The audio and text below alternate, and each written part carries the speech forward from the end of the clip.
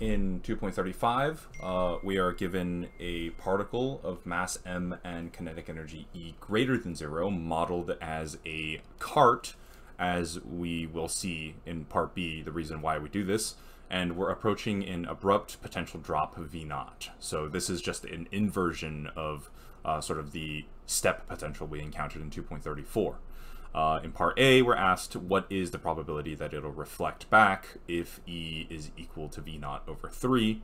So in this case, this is just a standard reflection problem. We know what the solutions look like, so let's write that out right now. So to the left, where V is equal to 0, the Schrodinger equation reads d2 psi by dx squared is equal to 2m over h bar squared times negative E times psi, or aka negative k squared psi, where k is equal to the square root of 2me divided by h bar. And this is when x is less than 0. On the right side, we have d2 psi by dx squared is equal to 2m over h bar squared times negative v0 minus e times psi. And this is going to equal, let's see, so v0 is negative, right? We have negative V0, and then E is positive. E is greater than V0, but this is subtracted by a positive. So this is going to be still negative. So this is going to be negative L squared psi, where L is going to equal the square root of 2m times, let's see, V0 plus E, divided by h bar when x is greater than 0. Immediately, we know that E is equal to V0 over 3. So immediately, we can do some redefining. We can say K is actually equal to the square root of 2m times V0 divided by 3 over h bar. And L is equal to the square root of 2m times V0 plus V0 third divided by h bar. Or this is equal to the square root of 2m times 4 thirds V0, all divided by h bar. Let's see. Yes, so at this point, we can rewrite these as k and l's, and our wave function is going to look like psi of x is equal to piecewise a e to the ikx plus b e to the negative ikx. And then on the bottom side, once again, considering that we have an incident particle on the left side, we omit the g term and we have just fe to the ilx when x is negative and when x is positive. So if we want to write this out fully with our boundary conditions and everything, then our boundary conditions are going to be starting with continuity, a plus b equals f for the continuity of the wave function, and then we have the continuity of the derivative, which is going to be ik times a minus b is going to equal il f and then just itself. So immediately, if we want the reflection coefficient, we want to solve f in terms of a and b. So we just plug this into here and we get k times a minus b is equal to L times a plus b.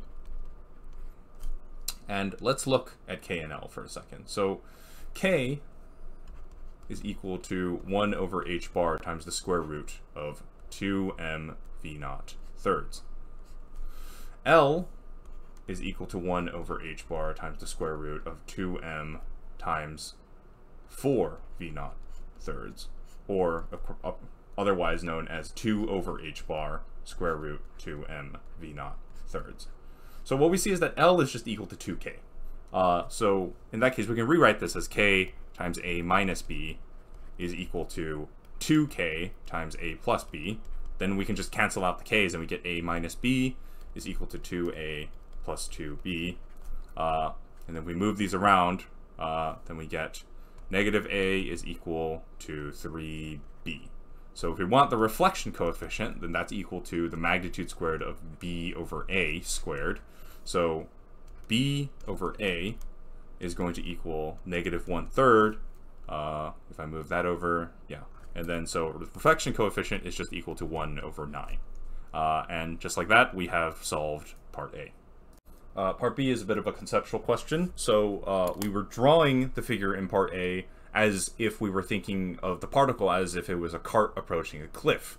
Now, realistically, if you approached a cliff and just attempted to run over it, the probability of you bouncing back would obviously not be as large as 1/9. Realistically, it would be like an infinitesimally tiny chance. And we want to explain why this potential does not correctly represent a cliff. So, the reason why this doesn't work for classical is that in order for a classical object with mass to have its potential energy change instantaneously, it would have to accelerate at a rate of infinity, which obviously is impossible. Because remember, this is not a height map, it's a potential map. So if you think about in classical mechanics, the potential that we deal with when we're dealing with height is gravitational potential energy, mgh. So for something like a cliff, right, if an object goes over the cliff, if I have an actual physical cliff, something like this, and I'm standing on this cliff, and I decide to jump off, what's going to happen to my potential energy? It doesn't instantaneously decrease to 0, because, okay, this is the physical map, and yes, the cliff physically goes instantaneously from x equals some height h to x equals 0 at the ground, but my potential is going to decrease continuously instead of instantaneously, because what's going to happen is that I'm going to jump off this cliff, and I'm going to gradually start accelerating downwards. So what's going to happen is my potential energy is going to sort of be exponentially decrease, or not exponentially, but parabolically decrease according to mg, according to like the gravitational force. So if you did like a kinematics equation and all that, and you found the force and you set that equal to mass times acceleration, you'll find that, you know, the acceleration in this case is actually linear. So the gravitational potential energy will decrease, but it won't go down instantaneously like this. So sort of in order for your potential to instantaneously go down to 0, in the case of gravitational potential energy, the only way for that to happen is we would have to instantaneously go from the top of the cliff down to the bottom of the cliff. And that would sort of imply that we had an infinite acceleration, which obviously is not realistic. So therefore, a potential cliff, quote unquote, does not correctly represent any sort of a sort of a physical cliff, so to say. Part C is sort of deceptively complicated, or deceptively simple, I suppose, where it seems very difficult to do, but actually it's very trivial, almost. When a free neutron enters a nucleus, it experiences a sudden drop in potential energy from V equals 0 to around -12 mega electron volts.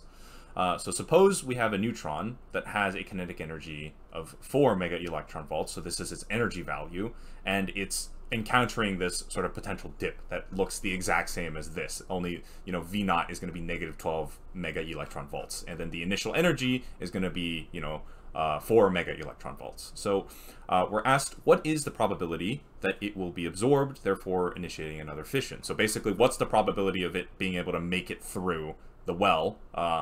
And basically, we want to find the transmission coefficient. So the reason why I say this is deceptively simple is that we're not, like, if you realize, you know, for this potential, when we calculated R, it's just equal to 1/9. It has no variables like mass or potential or anything like that. None of that shows up. So what that means is that, you know, it doesn't really matter what the numbers actually are, because our reflection coefficient formula doesn't include any variables in the first place. It's just a constant for any sort of potential that drops discontinuously. So if this really is a potential that drops discontinuously, the transmission coefficient is literally just 8/9, because R plus T has to equal 1. There's no variables or anything, so there's nothing we have to calculate. T is just equal to 8/9, and we're just done. So all of these, you know, the sort of information that we're given, V equals 0 outside and -12 mega electron volts inside, and the energy is equal to like 4 mega electron volts, none of that actually matters, because of the fact that just like the reflection coefficient just doesn't have variables in the first place for us to calculate.